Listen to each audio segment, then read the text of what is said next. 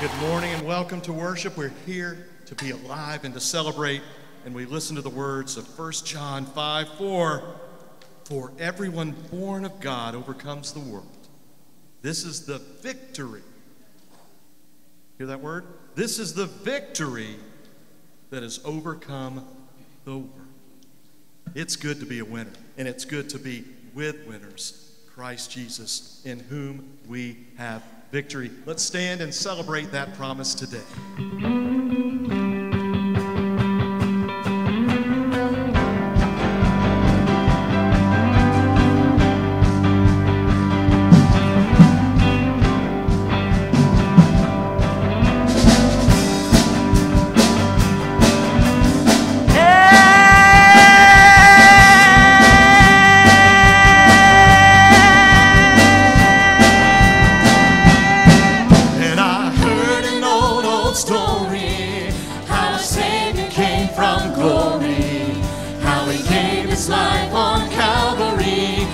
Save a wretch like me.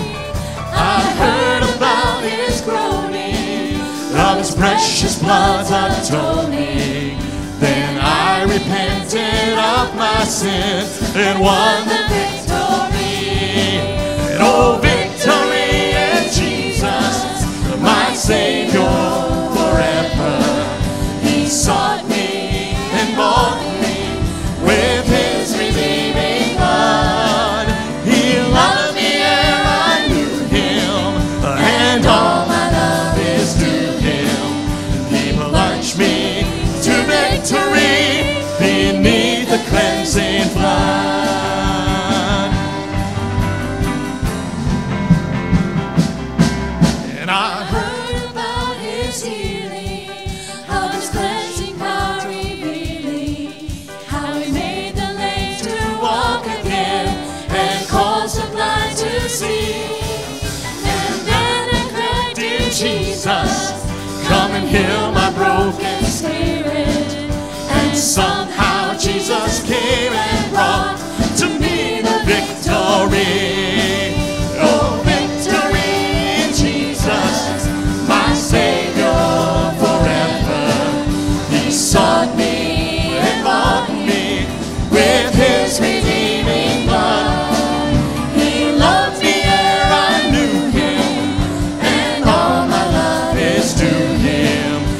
Plunged me to victory beneath the cleansing flood.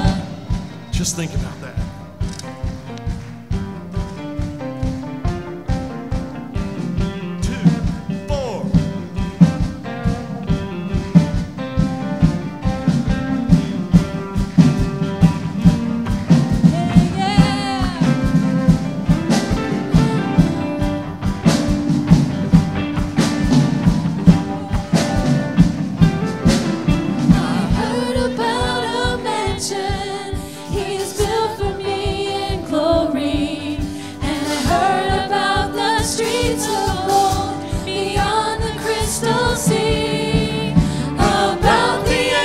Singing and the old redemption story, and some sweet day I'll sing up there the song of victory.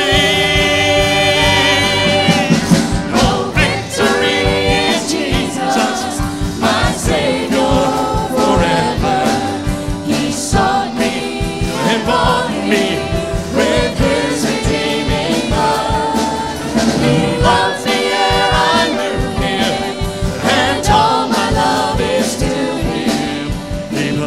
Me to victory beneath the cleansing. Sing that again. We have victory in Jesus, my Savior forever. He sought me and bought me with his redeeming blood. He loved me ere I knew him, and all my love is to him. He plunged me to victory beneath the cleansing blood. If that doesn't get your heart racing,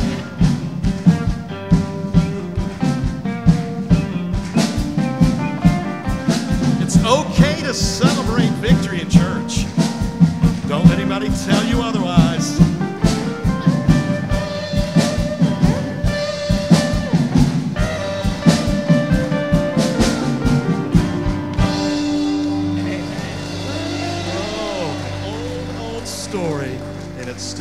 fresh and new.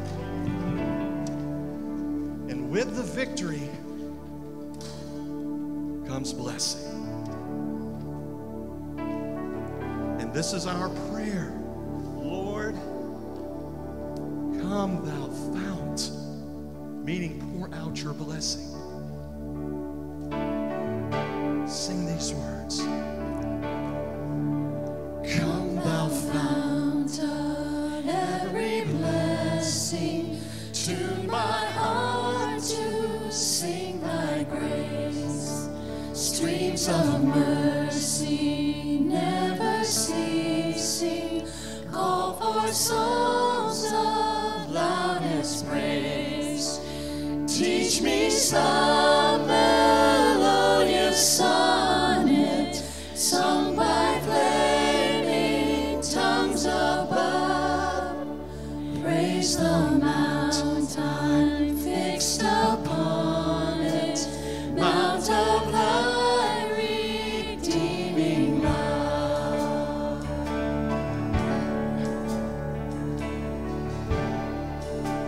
Get this verse here. And I was lost In utter darkness, till you came and rescued me.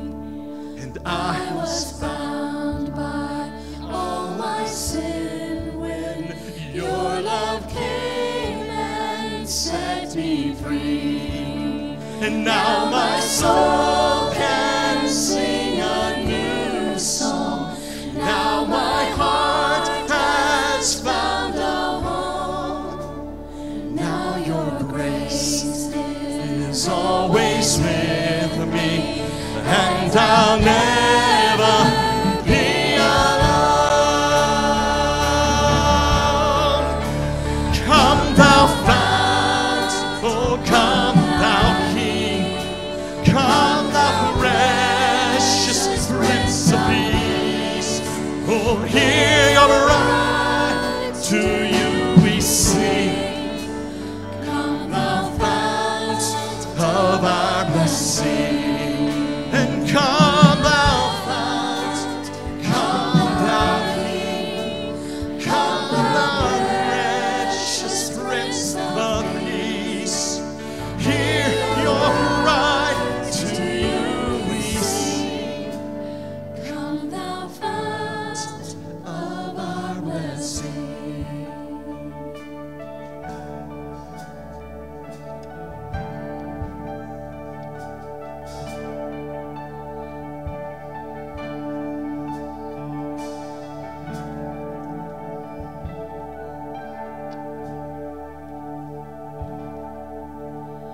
Oh, to grace, How great a debtor daily I'm constrained to be. Let thy goodness, like a fetter, bind my wandering heart to thee. we're prone To to wander, Lord, I feel it. Prone to leave the God I love. Here's my heart, Lord, take and seal it for thy courts above. come thou Fount, come thou King, come thou precious Prince of Peace. Oh, hear your cry, to you we sing. Come thou fount of our blessing. Come thou fount, oh come thou King, come thou precious Prince of Peace. Hear your cry, to you we sing. come thou fount of our blessing.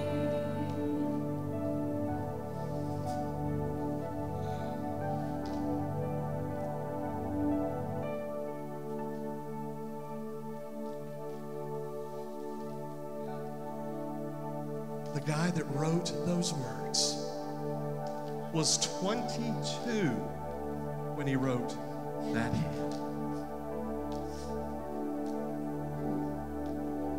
And there was a verse that I had never seen before of this hymn until late on Wednesday night.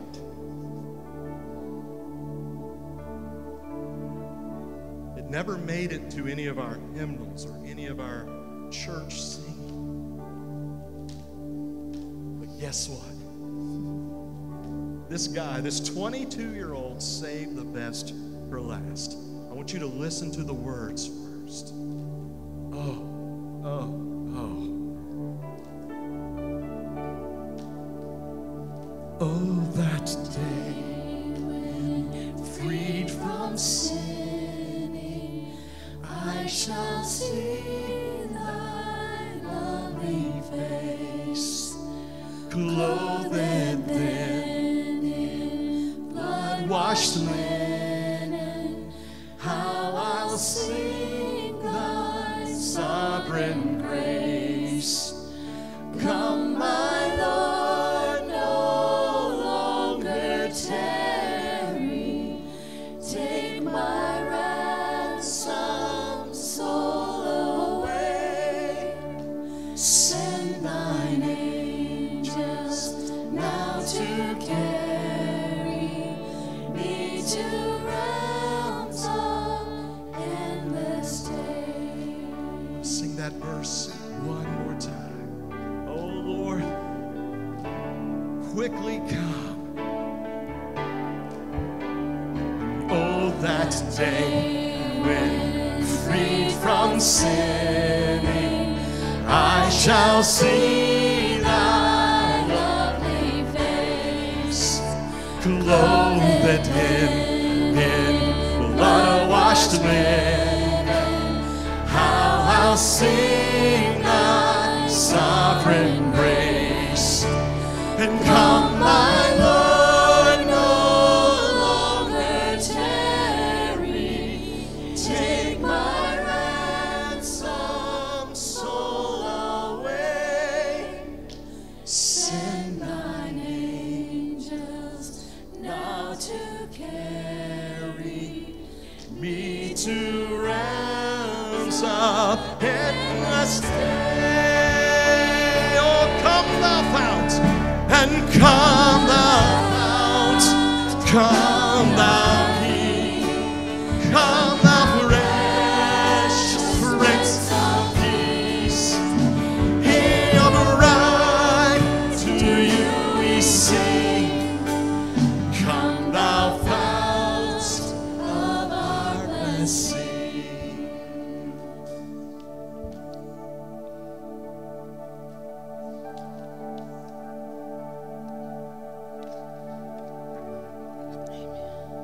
Thank you, Jesus.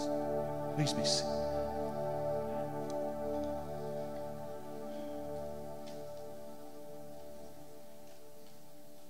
What a beautiful thing it is that we who follow Jesus have so much in common on such a deep level. We cry out to the same Savior, pray to the same Father, citizens of the same kingdom, belonging to the same family, and all of us together share in the same hope of a future in heaven. I've found there is so much power in the moments when the church gathers to sing of that hope. And it's not just power to lift our souls and build our faith for the future, but also power that encourages us to live for that future today. When the disciples asked Jesus how we ought to pray, he said to pray to the Father, quote, "Your kingdom come, your will be done on earth as it is in heaven." Time after time, Jesus showed us that to belong to the kingdom of heaven is not just a future hope, but a kingdom that we can be a part of today. We can walk in his spirit, stand in his victory, and move in his love today. This truth is why my song, Hymn of Heaven, has two different choruses. One looks to the hope of our future in Jesus, and the other prays to let that hope fill our spheres of influence right now. The Apostle Paul, while in prison, writes to the church in Philippi amidst their own persecution that, quote, "Our citizenship is in heaven." C.S. Lewis, one of my favorites, wrote, "If you read history, you will find that the Christians who did most for the present world were precisely those who thought most of the next." Here are a few ways we can live today differently because of our future heavenly hope and our present kingdom mission. 1, while reading Revelation 20, 1-7, imagine the beauty of what it will be like when we are finally home. Focus on the greatest joy of all, being united with Christ for all eternity. 2, make a commitment to pray the Lord's Prayer each morning as you plan out your day. Ask God how He might want to bring heavenly reality of His kingdom through you today. 3, be honest with God about the pain and longing in your heart in the midst of this broken world. Firmly place your hope in Jesus while experiencing the comfort of the Holy Spirit.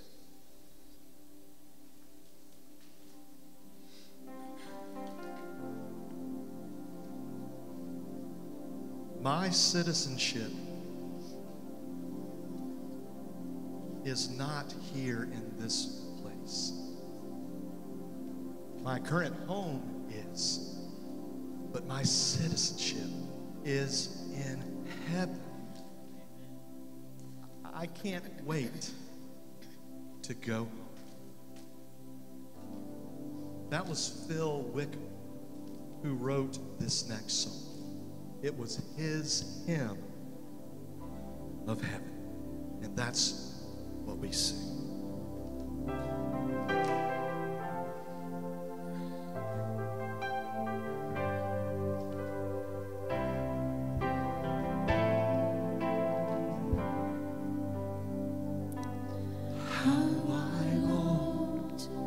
To breathe the air of heaven, where pain is gone and mercy fills the streets, to look upon the one who bled to save me and walk with Him for all eternity. Let's sing this together. There will be a day when all will bow before Him. There will be a day when death, it will be no more. Standing face to face with He who died and rose again. Holy, holy is the Lord.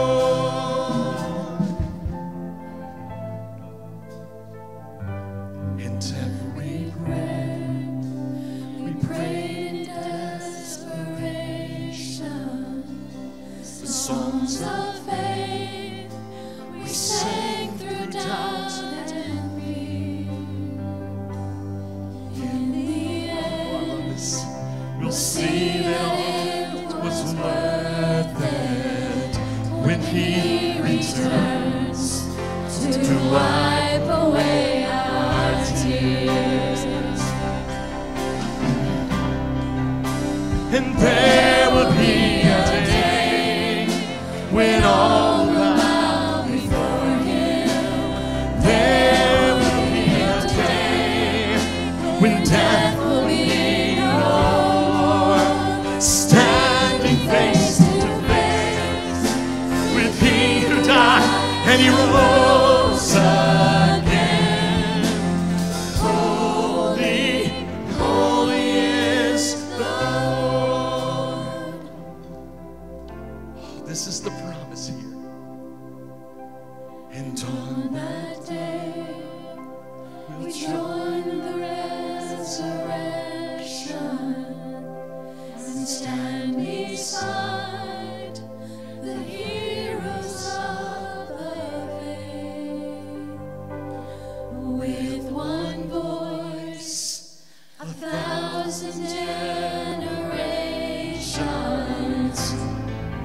sing, worthy is the Lamb who was slain.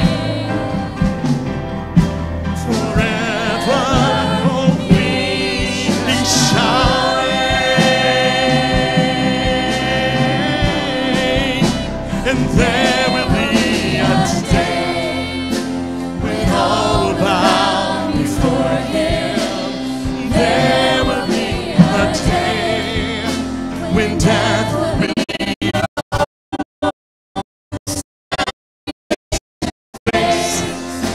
with He who died and He rose again. Holy, holy is the Lord. So let it be today.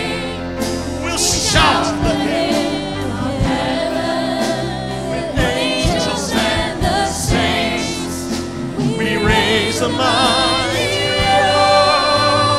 glory to our God, who gave us life beyond the grave. Holy, holy is the Lord. Holy, holy is the Lord. Holy, holy is the Lord.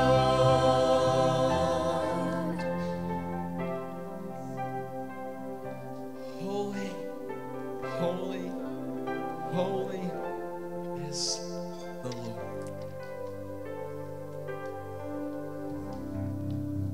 I will never, ever tire of saying, please.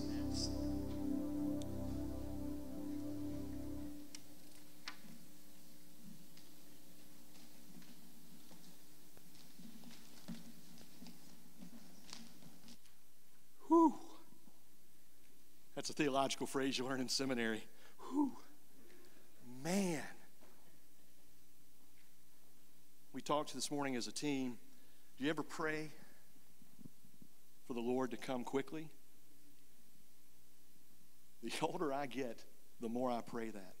Lord Jesus, quickly come. Oh, I'll miss some of you. Well, that doesn't sound right.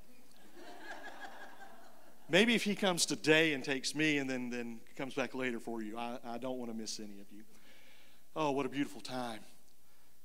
And what a beautiful time tomorrow in the 5 to 6 a.m. hour when a lot of you have to wake up earlier than normal. So if you're a kid that is going to school, whether you've started or will start tomorrow, I don't care what kind of grade you are in or what kind of grade you're going to get. Come up here. Come up here. Big, little, short, tall, skinny, not skinny.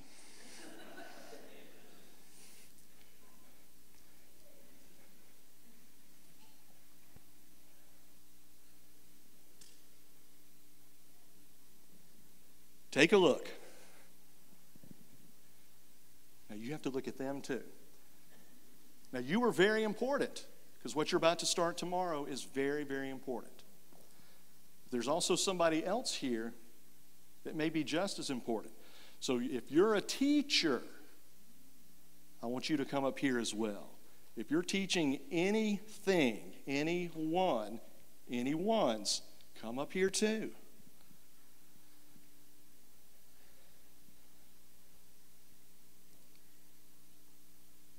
This is the unsung calling right here. I'm married to a teacher, so I can say that. There is a special place in that heaven we just sang about for teachers. Take a look at them.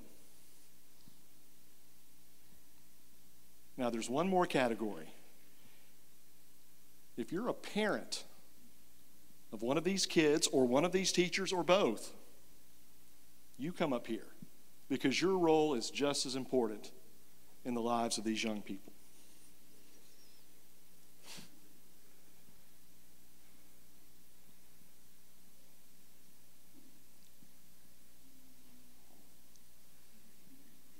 You can find your kid. You can find another kid.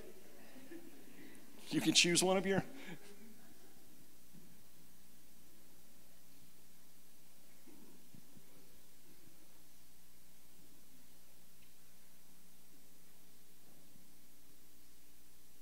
Isn't that a neat picture?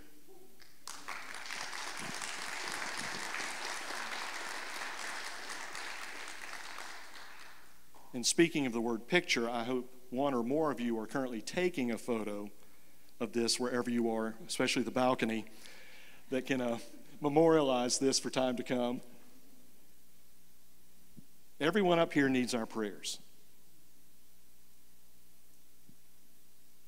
You're the church, we're the church. This is the church. Most of us have had a lot more yesterdays than tomorrows. This is our future, and they need our prayers. Whether they're in a Christian school, in a public school, in a private school, in a home school, they need our prayers. So we're going to have a special time of prayer and blessing. And take a look. I want these faces, well, the cute ones, etched in your mind, that you not only pray for them this morning, but you pray for them all throughout the year. And these little and big guys, they adore you. You do not know the influence you have had on my kid. Your service doesn't end when you walk out the door. Continue to pray, continue to love. And as we have this time of blessing and prayer, let's all be of one mind and one voice. I'm going to ask David to lead us in this time. Will you guys raise your hands out towards these amazing teachers, families, kids as we pray? God, I pray that you would just cover this school year. We know that our citizenship is in heaven, but we're ambassadors here. God, I pray that you would protect kids, that you would give wisdom and strength to teachers, that they would have more energy at the end of the year than they did at the beginning of the year, that you would fill them with strength and hope and wisdom, that you would give parents and kids the strength to continue on, wisdom and peace and patience. God, I pray that you would fill us up as parents to pour out, teachers to pour out, not just the parents and teachers, but the volunteers that support and pray for and love on these kids and teachers all year long. God, I pray that you'd give us ways to support the teachers, the parents, the administrators, and give them wisdom in dealing with challenges. But God, I pray that it would be a year that everyone would look back on and say, this was one of the best, and they'll only get better. God, I pray for children to walk out of classrooms every day and say, my life was improved and impacted by the words of these teachers and the encouragement that we received. God, that these would be years that are the ones that are foundational, that kids would remember to be able to bless you in your name, because we get to have an impact everywhere that we go. God, I pray for blessing, for wisdom, for hope and peace over all of those that are in here that support whichever school they're in, whichever house they're in. In Jesus' name I pray. Amen.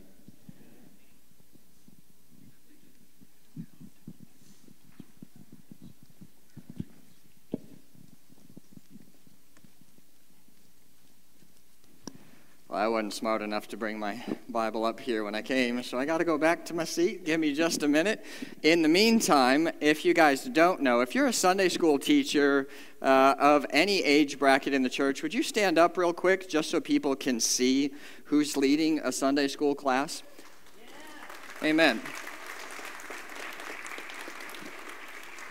So we have Sunday school classes for every age bracket, and it's how we connect beyond our service time, where we get to dig into the Word together, to build relationships with one another. It's one of the easiest ways to get plugged into the church, because you're spending time in conversation about what's going on in the life of the church and how Scripture applies to your own life.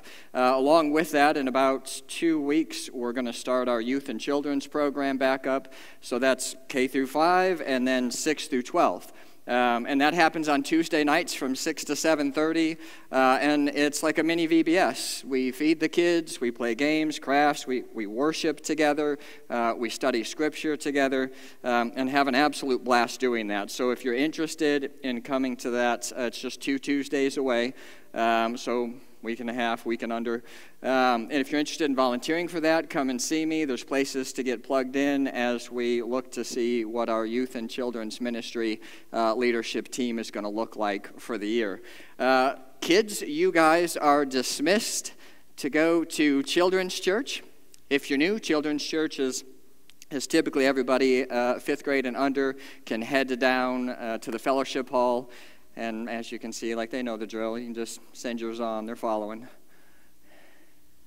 For everybody else, we are going to pick back up in 1 Timothy. We'll be in chapter 3 today with a small little speed bump on the way to chapter 3 that we're going to discuss as we look towards what godly training looks like, how we're supposed to develop as a church, how we're supposed to develop as individuals in Christ-likeness or towards Christ's likeness.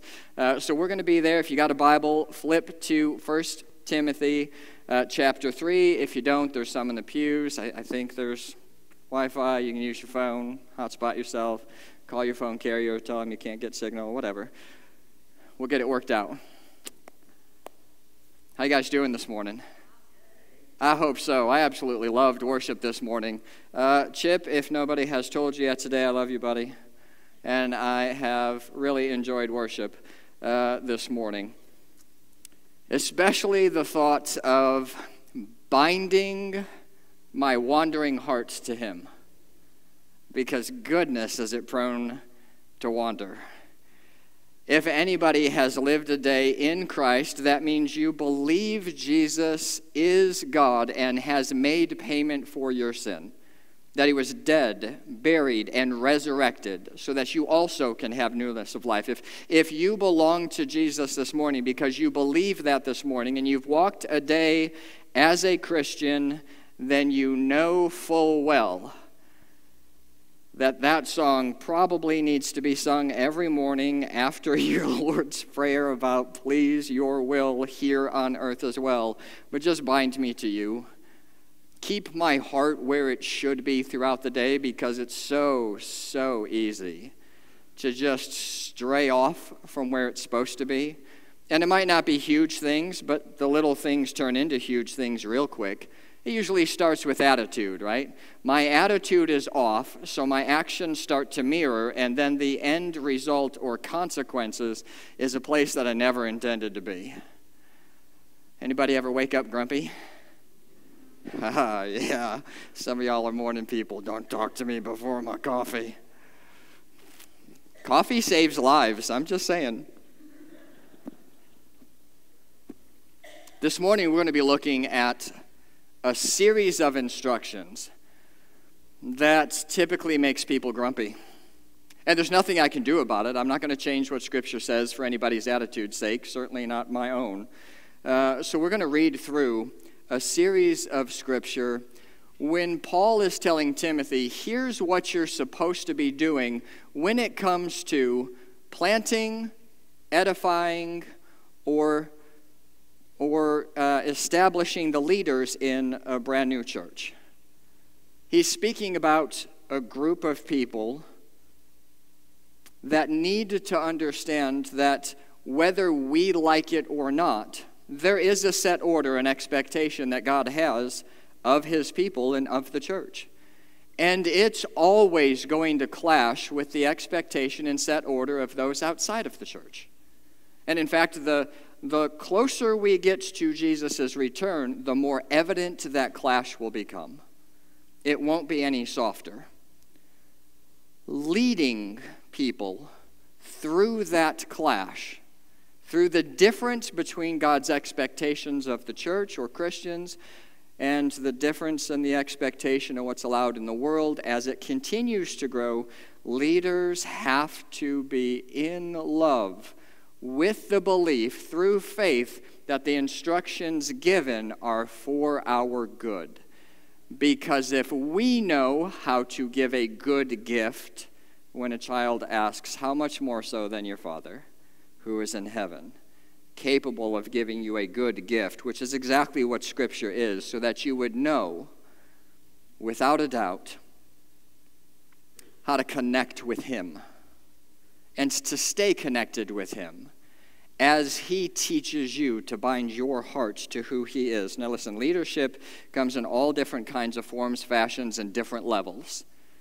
There are some loud things in leadership over the years that I'd share with you. The Marine Corps has some leadership values. It's honor, courage, and commitment. I tell my kids all the time, I value commitment.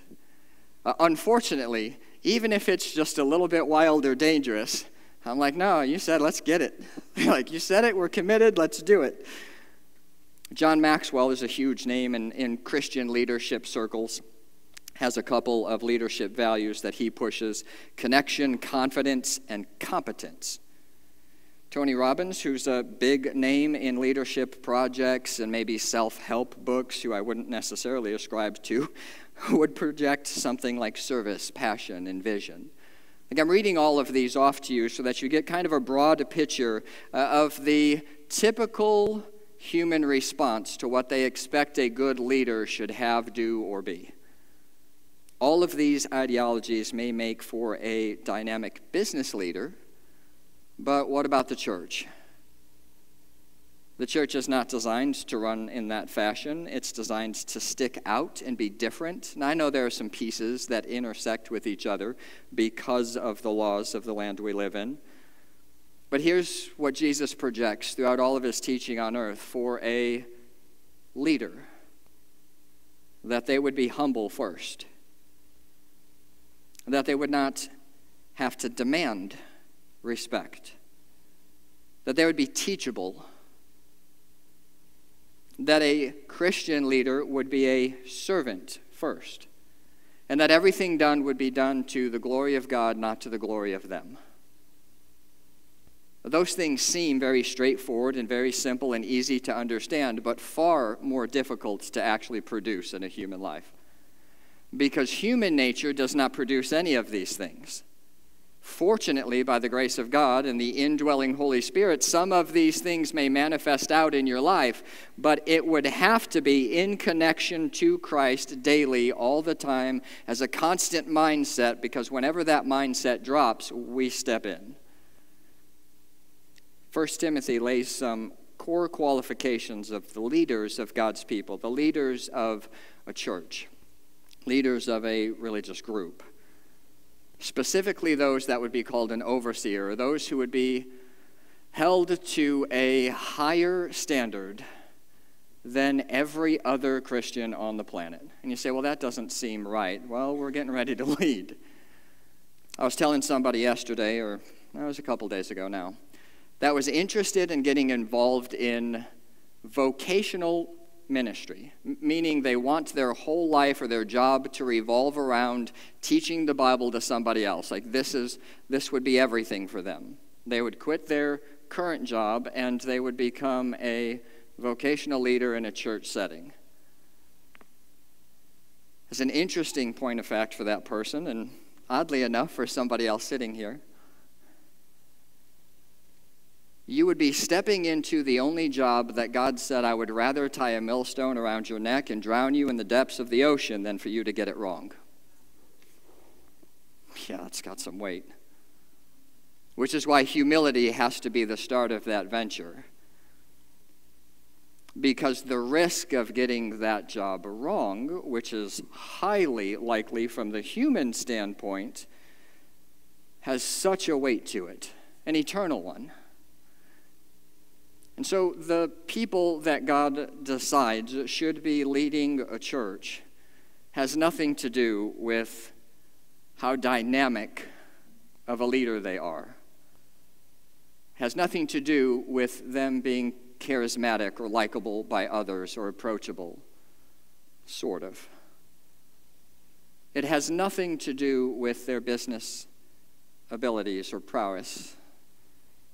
It has everything to do with emptying yourself of everything you are so that it can be replaced with what Jesus wants to see. And so I'm going to read a portion of this out, and it's going to start in 1 Timothy chapter 2. 1 Timothy chapter 2 lays a very small piece of this foundation before it gets into the set qualifications. And I want you to be able to see this. And I'll explain this picture in just a second. 1 Timothy chapter 2. At the end of this, or near the end of this, there's a section in here that Paul starts speaking about who should be teaching and why. In verse 11 and verse 12 of 1 Timothy chapter 2, it says, "A woman must quietly receive instruction with entire submissiveness, but I do not allow a woman to teach or to exercise authority over a man, but to remain quiet." Does that sound like 2023 to anybody? And you say, well, gee, I'm out if that's what this church believes. If that's the case, wait till the end, and let's have a conversation. As you look around churches throughout America, women are usually the ones that are in attendance more and are usually volunteering more. And it's an absolute loss that stems all the way back from Genesis chapter 3, where a declaration is given to Eve where it says, "You shall desire your husband, and he shall rule over you." That desire is not a physical, intimate desire. That already happens when God says, "Be fruitful and multiply." It's an innate design that's built into each human. That's not what that's talking about. What that's talking about is you are now going to be ruled over instead of co-leaders. So listen, as much as the rest of the world hates this, a female pastor is not supposed to exist. And it's not because they're not talented. It's not because they're not smart, capable, or even Spirit-filled, because every believer who believes in the death, burial, and resurrection of Jesus Christ is given the same Spirit. But they're not given the same authority or the same function within the body of believers. The body is made up of each individual part performing the function that God had designed so that it functions freely without sin, declaring the goodness and the grace and the love of God. Whenever this does not happen and one piece of the body performs a function it's not designed to perform, then we start to struggle, and the gospel and the truth of Scripture starts to break down and becomes subject to personal interpretation. That cannot be allowed. So listen, when it comes to leading the church, it is supposed to be led by a male. I did not make up the rules. I didn't choose what gender I was born. These things happened naturally for me because that's what God designed. So here we are. If you fit into a different boat, that's not my fault either. I cannot fix this. The picture on the screen is the Southern Baptist Convention. It's their annual meeting where they voted. And one of the weightier issues that they voted on for the Southern Baptist Convention, which our church is Southern Baptist, was whether or not ladies should be ordained ministers of the church. It had been happening for several years, and this year they voted that the answer should be no, because it doesn't match what Scripture requires of each individual. And so now the SBC doesn't back female pastors anymore, which I'm grateful for, because that means we're stepping closer into what this book says. And it's difficult. It's not popular. It's going to clash with the rest of the world. But it's not meant to be belittling. It's meant to be edifying. That means spiritually equipping and lifting up so that you can perform the function God designed you to perform. So many people in our modern culture give away God's design and try to be something else, completely missing the gift of how He created you. Instead of celebrating the fact that Psalm 139 says, "I am fearfully and wonderfully made. Marvelous are your works," and that my soul knows very well. That's where we're supposed to live. So don't mishear when we get into this, but this needs to be a piece that is said. 1 Timothy chapter 3, verse 1 starts, it's a trustworthy statement. "If any man aspires to the office of overseer, it's a fine work he desires to do." And it certainly is. But I would venture to say it'll be one of the weightiest things somebody ever endeavors to do. So guys, if you're thinking, "Hey, sweet, I get to be the one in charge," you sure do. Whether you are ready or not, here it comes. If you are not in vocational leadership in church, you are still not off the hook, guys. What was given to Christ has been given to us, and the design from the beginning was that you would spiritually lead anyone around you that God puts in your path, that you would take up the mantle, so to speak, because He's given you His Spirit, and you would step into spiritually leading others. And there's only two directions, right? The entire design is everlasting in spirit, where the physical part, because of the curse of sin, is death now. And so everything you do in leading somebody else, in a personal relationship, in a friendship, in a business place, for children, in a vocational setting, everything will help push somebody towards Jesus or away from him. Because of that, God places an awful lot of weight on who should be allowed to instruct other people. And I don't want you to mishear me. I don't arrogantly stand here and read out the qualifications because I think I match all of them. In fact, I know the very first one, I don't. So what do you do with that? Let me read it to you.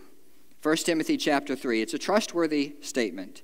If any man aspires to the office of overseer, it's a fine work he desires to do.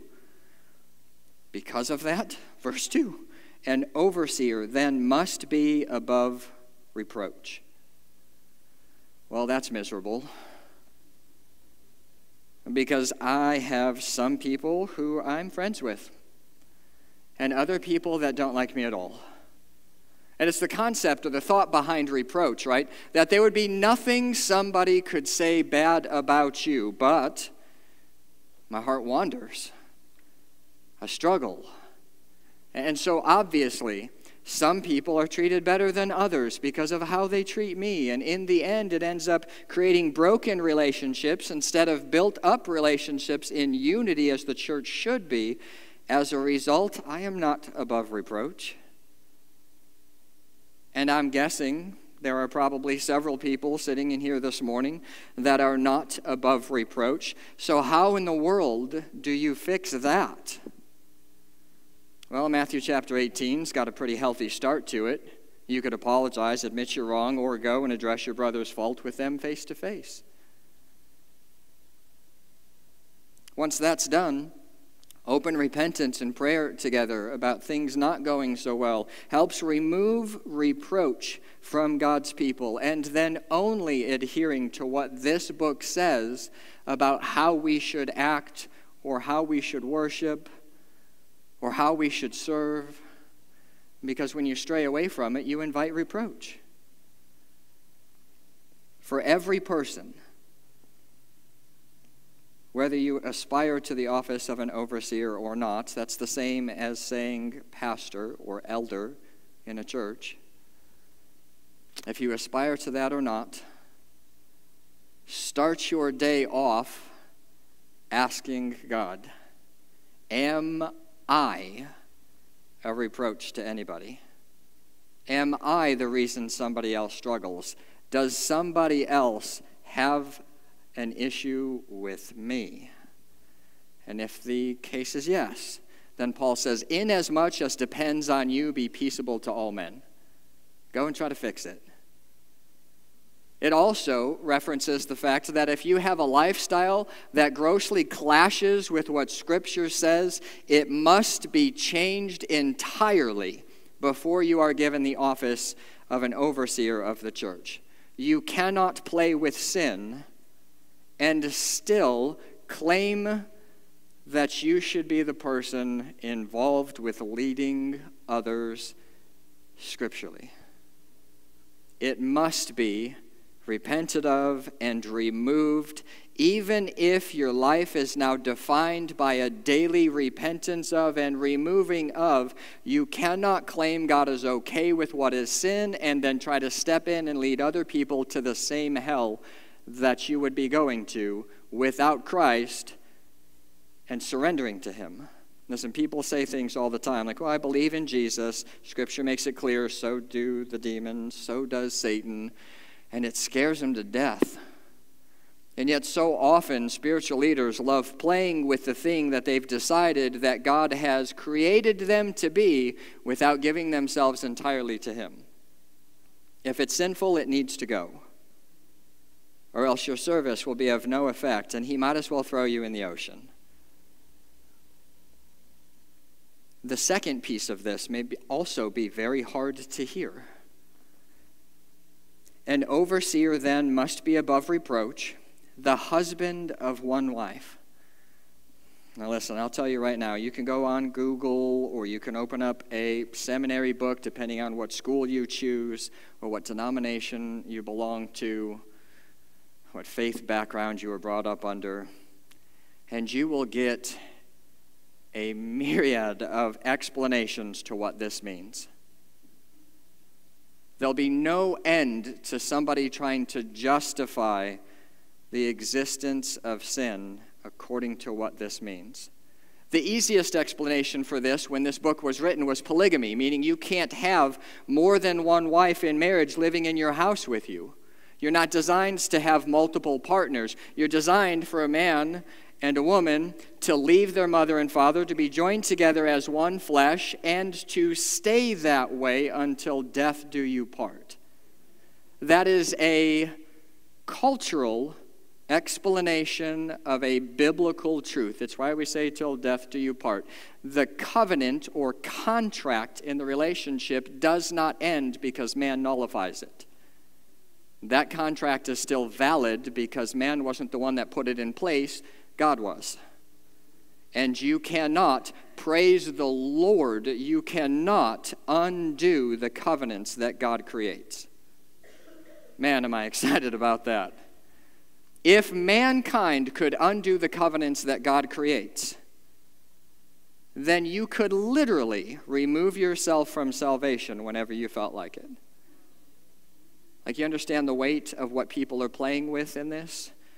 The husband of one wife, in its original context, was to say you cannot have polygamy, but you can also not have a variety of marriage, divorced, marriage, divorced, marriage, divorced.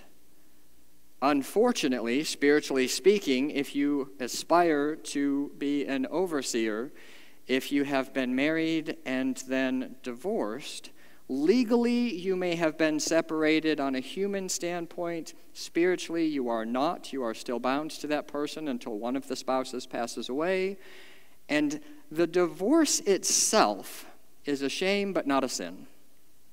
You can read through. Remarriage, however, that's a second wife or a second husband. So for the guys that are interested in aspiring to be an overseer, you can only ever always have a single wife until death do you part. Once a spouse passes away, Scripture makes it very clear that you can enter into another marriage because the first marriage was fulfilled in its entirety.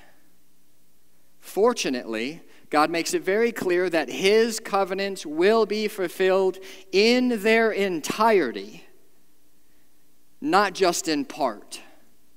Not just this piece of belonging to Jesus is the best I will ever see. The covenant that He's made in the blood of Christ is for eternity. And I will see more of this covenant when He comes to take me home. And I'm grateful for it. So until then, it is just one wife. It is not a remarried or a multiple remarried. It is just an original. Then it says they must be temperate, self-controlled, respectable, hospitable, and skillful in teaching. These words are important. Temperate means long-suffering. If you're not willing to take the hit day after day after day and have somebody say something negative about you or your family day after day after day, or wade through the rest of the world that hates submitting to Jesus and His Word and fighting with that day after day, then this isn't the job for you.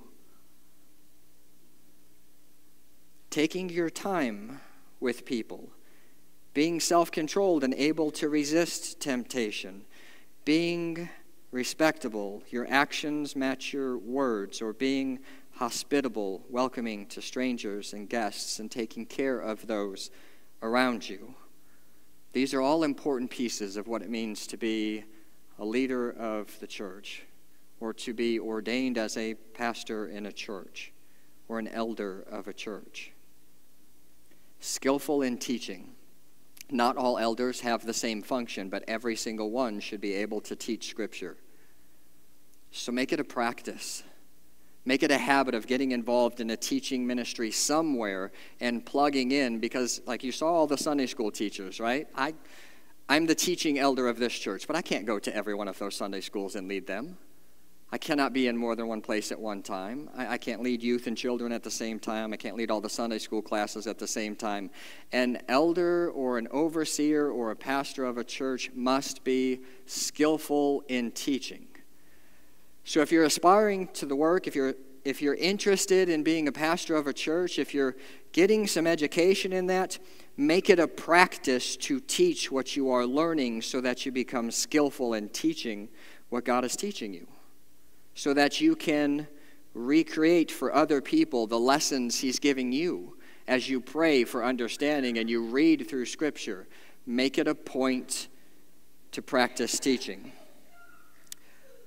The next piece, and we're almost done because they're coming back in, not overindulging in wine. Let me read this out to you. In verse 3, it says, not overindulging in wine, not a bully, but gentle, not contentious, free from the love of money.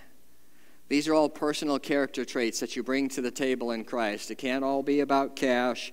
It can't all be about forcing your will on other people. You cannot be overindulging in wine. You can't be a bully. You have to be somebody who is willing to serve, be humble before other people. It's not all about you anyway. It's all about Jesus. And then take whatever he has given you and apply it to the service of the people that he has given you to serve. I'll read the rest of this chapter out, and then we'll stop there for the day. In verse 4, he must be one who manages his own household well, keeping his children under control with all dignity. So listen, this is an important piece. Kids can be kids, but you should have a loving, respectful relationship with your children, where no means no.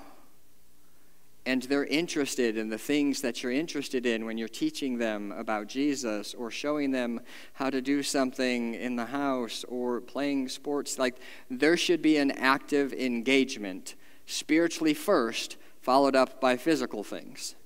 When that happens in a household, then children are submissive to their parents. Now, it doesn't mean they're not going to have a wild day. Doesn't mean that they're not going to make dumb choices that you've made earlier in life and tried to keep them from. It'll happen in part. But the end result of a household shouldn't be that the dad sits there chewing his mashed potatoes, not saying a word at the table, while mom's giving everybody the riot act for not cleaning their room or listening to things, and the dad is of no help. Like, you cannot be an absentee ballot. There's no mail-ins. You got to be present. If a man does not know how to manage his own household, how will he take care of the church of God? And listen, that's all things. If your wife runs the household, that's not the design that God put in place. Supposed to be a co-leader with you, supposed to be your partner in crime, so to speak, supposed to be doing all things together. But listen, spiritually, dads are responsible. Husbands are responsible. So when it comes to, well, I don't know, like, if you spend time with people long enough, I think whoever is in control of the house becomes very plain to you. Unfortunately, I think for a lot of houses, that's probably the ladies, which is why it's so difficult to be a man leading the church. Because the ladies are also in charge of the church. And you can say, no, I'm not in charge of the church. But listen, if anything ever happens that you don't like and you start chirping in somebody's ear in the background, guess what happens? Something gets changed, doesn't it? It's a dangerous precedence to set. Make sure that whatever we're asking for or requiring from others who are leading around us, that it is biblically minded, or else it's got to go. Same thing with your household. not a new convert, meaning it can't be somebody who is brand new to Christ. They're still a baby. They haven't learned. They haven't grown.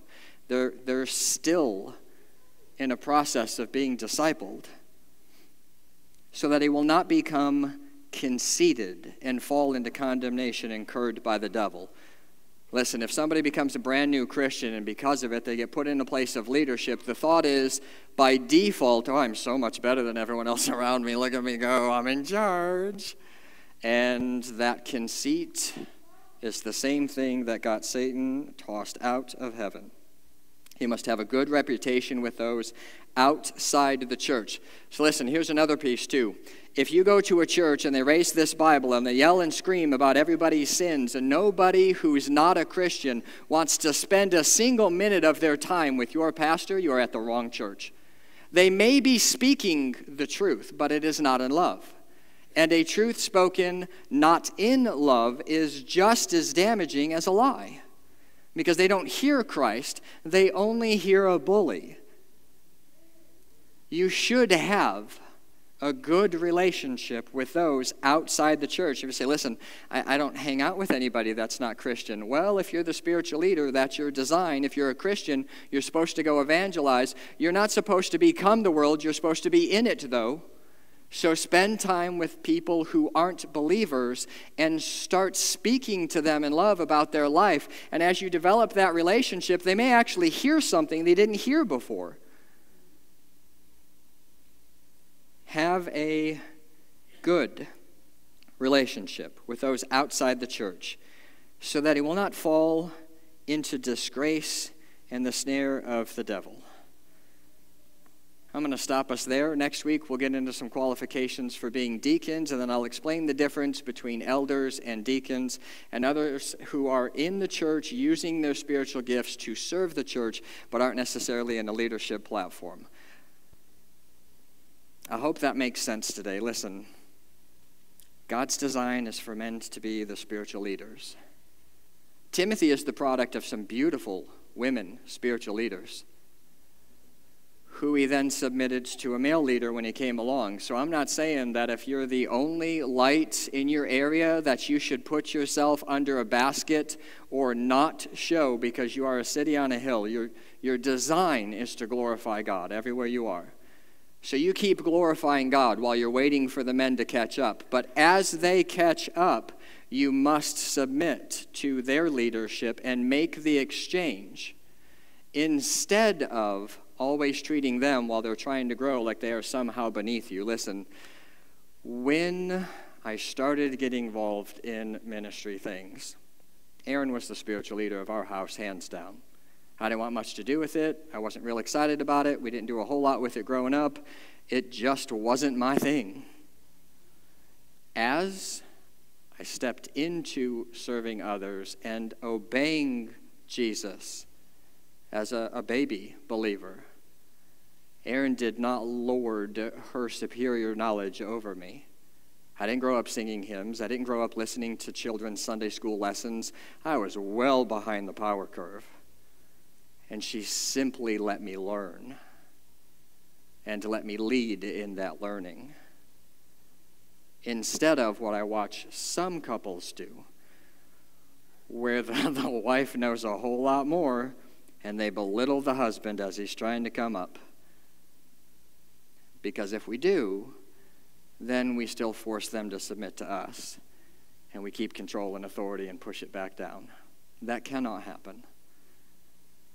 For the guys in the room, if you aspire to spiritually lead well and you don't have a clue what that looks like in your life, and you just want some discipleship, another guy coming alongside, let's do it. You can teach me some scripture, I'll teach you some scripture, and we'll just spend some time together. I'm going to pray for us. Father, thank you for this morning. Thank you for your word. Thank you for your design in a household, in a church, in a life. You've promised that it's good. And when we submit to your leadership, when we fall in line with your leading, Lord, it is good. It's beautiful to watch, and it's healthy both spiritually and physically. So, Father, help us to be a people who live beyond reproach. Help us to work towards your good and not just our own. Help us to take the gifts and the time and the talents that you have given us to serve you and to serve others with it. And help us to enjoy the thought of submitting. It is one of the most beautiful things we get to do as believers, is to submit to Jesus Christ as Lord and Savior, because it takes all the stress off of us. Father, help us to serve and to live and to follow well, so that the gospel would go out. We pray that in Jesus' name. Amen. Amen. What a passage. And it's convicting to me. It was the first Sunday in August in 1986 that I began ministry. That was 37 years ago. Ow.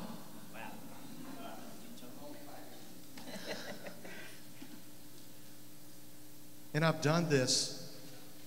I've missed maybe 24 Sundays in those 37 years. And the more I do this, the more I realize I don't know anything. And I've read 1 Timothy 3 a whole bunch of times. So when I don't know the answer, I'm thankful I know the one who does. And that we have a hope. And that hope is living. And his word is sharper than any two-edged sword. Let's sing to our living hope. Will you stand?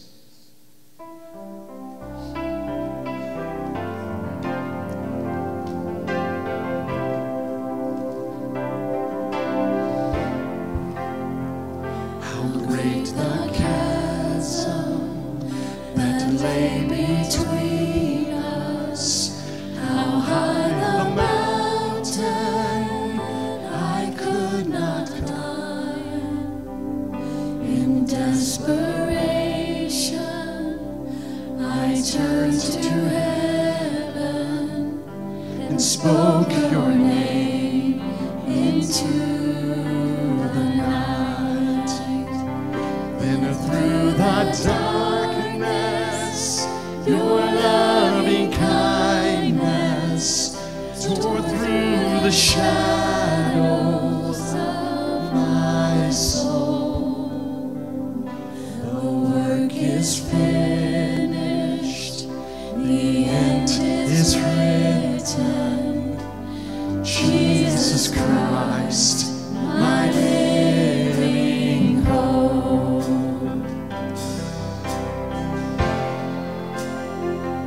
Who could imagine so great a mercy? What heart could fathom such boundless grace?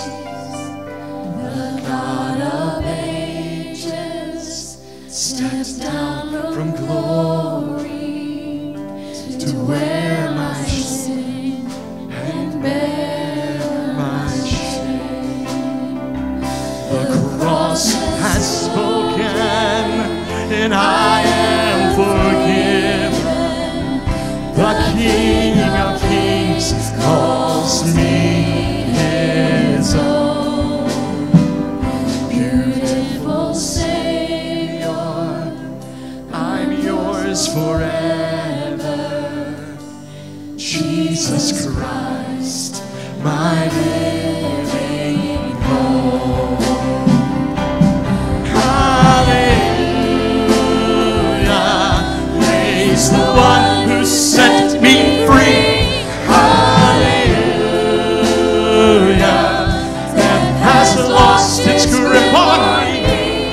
You have broken every chain. There's salvation in your name, Jesus Christ, my living hope. And hallelujah, praise the one who set me free. Hallelujah, death has lost its grip on me. You have broken every chain, and there's salvation in your name, Jesus Christ, my living hope.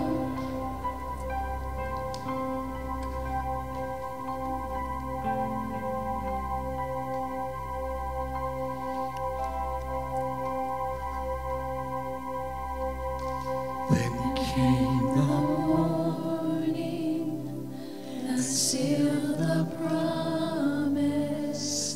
Your buried body began to breathe out of the silence. The roaring lion declares the grave has no claim on me. Then Came the morning that sealed the promise. your buried body began to breathe Out of the silence, the roaring lion. Declare the grave, it has no claim on me. Oh, Jesus, yours is the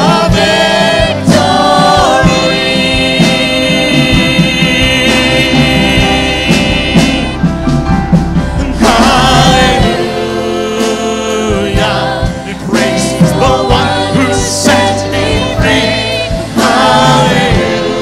Hallelujah, death has lost its grip on me. You have broken every chain. There's salvation in your name. Jesus Christ, my living hope. Let's sing it together. Hallelujah, praise the one who set me free. Hallelujah, death has lost its grip on me. You have broken every chain. There's salvation in your name, Jesus Christ, my living hope. Jesus Christ, my living hope. Oh God, you are my living hope. And the church says amen, amen, amen. Be blessed. They're still kings, but they're not the same.